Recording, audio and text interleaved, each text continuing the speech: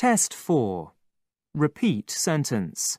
Page 118. 1. Studies suggest there may be a correlation between educational achievement and family size.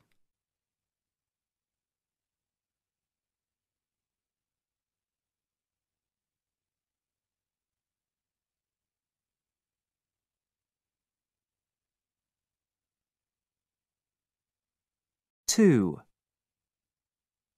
Tomorrow's lunchtime seminar on nuclear engineering has been postponed.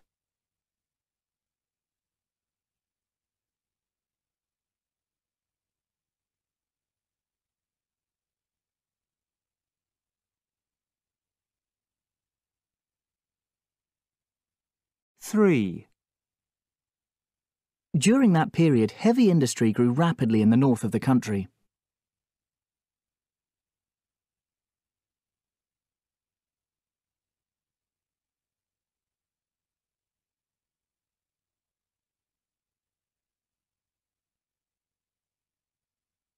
Four. Students must hand in their assignments by Friday.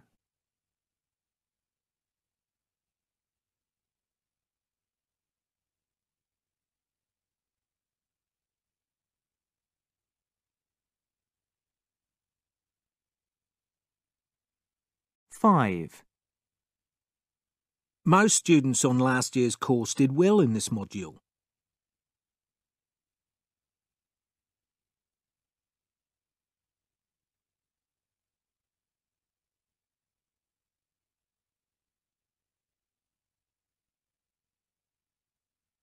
Six. Tuesday's lecture on social psychology will now take place in the central hall.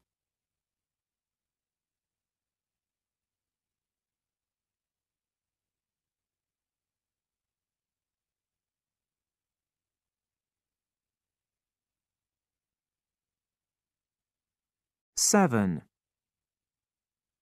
Anyone who has a problem with their accommodation should speak to the welfare officer.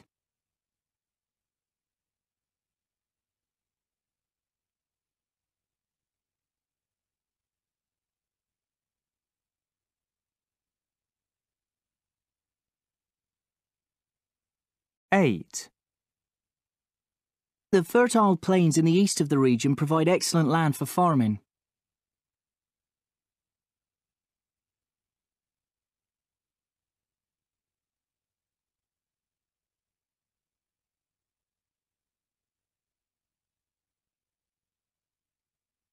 Nine.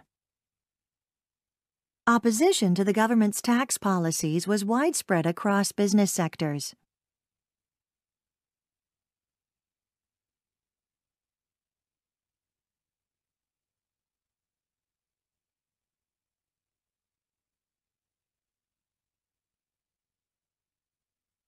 Ten. Students with queries about this term's timetables must speak to their tutor immediately.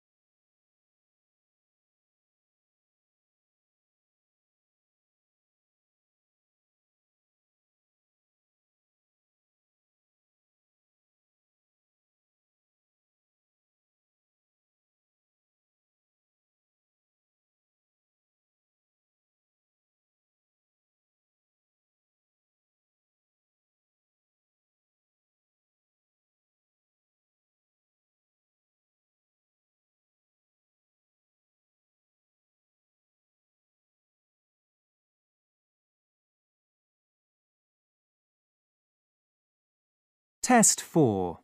Retell lecture. Page 122. 1. So today we're continuing to talk about the social history of foodstuffs, and we're going on to consider next the importance of salt and the significant role it has played. Salt was a highly valued commodity in ancient times, not because it made food taste nicer, but because of the way it could be used to preserve food. This meant that people were not so dependent on seasonal variations in what was available for them to eat. They could preserve what they produced and consume it as required. It also meant that food could be transported long distances. Salt was not easy to obtain, and so prices for it were high. It was often necessary to transport it long distances, and it is believed that one of the reasons for building some of the roads that led to the ancient city of Rome was to make it easier to bring salt to the city from various parts of the Roman Empire.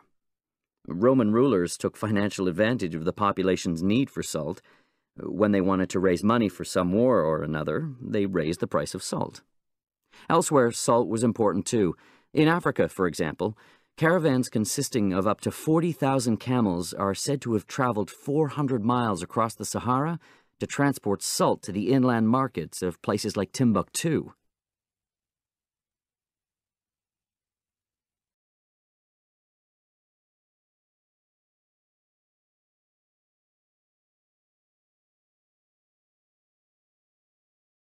Two. So today we're going to talk about children's literature and the role it plays in society. Throughout history, adults have used the power of stories to entertain and amuse their children. But stories are not used merely to entertain youngsters. They have a significant educational purpose. They serve to teach the moral values of their society. In sociological terms, stories are one of the means by which children are socialized. How does this work in practice? Well, it often makes use of heroes, the characters in the stories who the children will admire and want to be like. The heroes of children's stories, therefore, exemplify the qualities valued by that society. They will typically demonstrate courage in the face of difficulty, honesty, consideration for others, loyalty to their family and friends, a respect for work, and so on. You can see this happening from the fables of ancient societies, through fairy tales and folk tales, right up to modern-day children's stories. For example, the hard-working ant in Aesop's fable is shown to succeed, in comparison with the grasshopper, who spends the summer singing and has nothing to eat when winter comes. Similarly, it is Cinderella, the honest, hard-working sister, who wins the prince, rather than her cruel, lazy stepsisters. However, there is still usually something to entertain children, even in the most morally instructive of stories.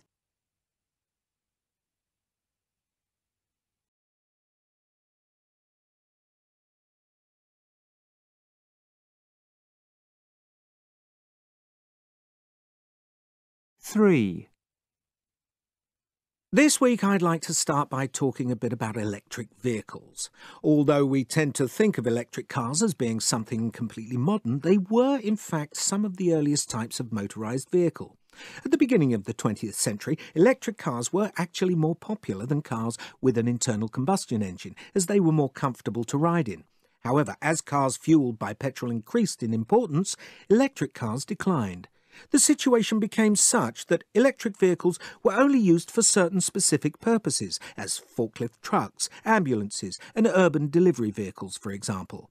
Although electricity declined in use in road vehicles, it steadily grew in importance as a means of powering trains. Switzerland, for example, was quick to develop an electrified train system, encouraged in this, no doubt, by the fact that it had no coal or oil resources of its own. Nowadays, there is renewed interest in electricity as a means of powering road vehicles. Why is this the case? Well, undoubtedly, economic reasons are of considerable importance. The cost of oil has risen so sharply that there is a strong financial imperative to look for an alternative. However, there are also environmental motivations. Emissions from cars are blamed in large part for, among other things, the destruction of the ozone layer and the resultant rise in temperatures in the polar regions. A desire not to let things get any worse is also encouraging research into designing effective electric transport.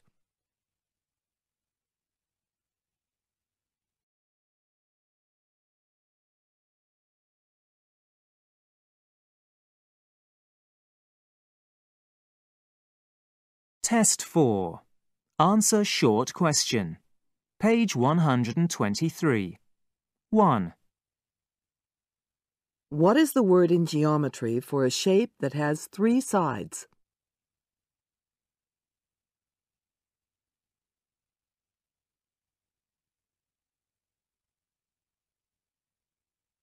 Two. What do you call the alphabetical list at the end of a textbook that tells you where to find specific information?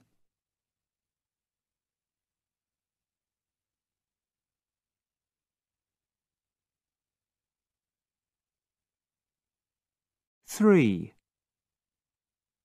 What is the word for the place where a river starts?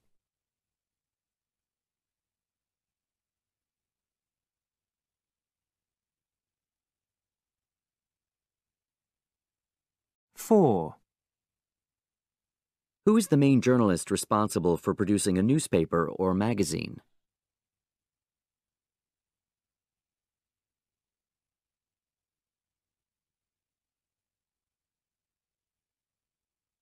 5. A business doesn't want to make a loss. What does it want to make?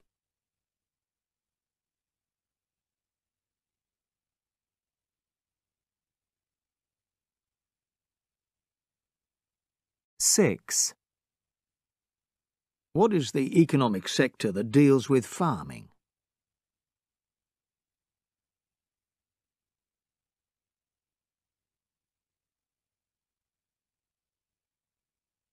7.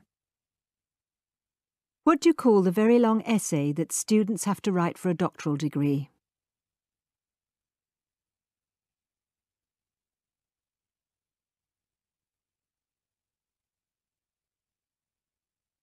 8. What is the word for a period of 100 years?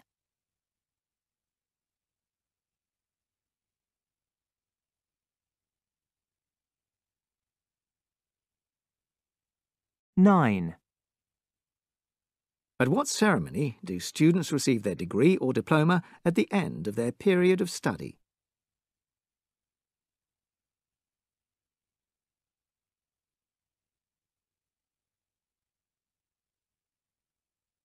10. What do we call the date that a piece of work must be finished by?